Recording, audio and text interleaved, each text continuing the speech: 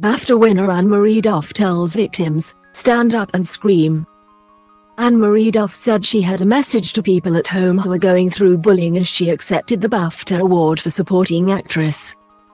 The 52-year-old actress was honored for her performance in Bad Sisters as Grace, a woman trapped in a controlling marriage until her husband, played by Danish actor Claes Bang, dies suddenly in mysterious circumstances.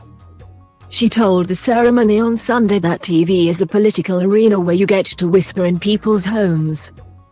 Duff said, "If someone is watching this tonight who has in their life a person who is bullying them, who is telling them that who there is wrong, that what there isn't enough, I am telling you now you are everything, and please stand up and scream at the top of your lungs." She then received a huge round of applause and cheers from the audience.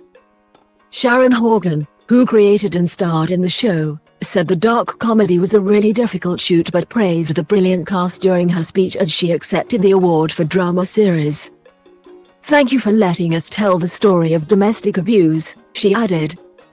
Horgan also said she stands in solidarity with the US-based Writers Guild of America strikes.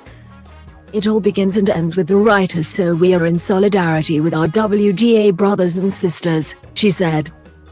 Kate Winslet, who picked up the Leading Actress Award for I Am Ruth, which sees a mother and daughter work through emotional turmoil, also paid tribute to the chronicling of female stories during her speech. The 47-year-old actress told director Dominic Savage this is all you, and said his delicate handling of real, painful stories that really do happen to women is not only powerful but brave, and it's also important.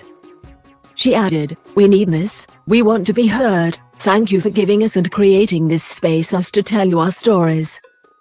Winslet also said, "I am guaranteed to be the one on the night to cry. I can't see my speech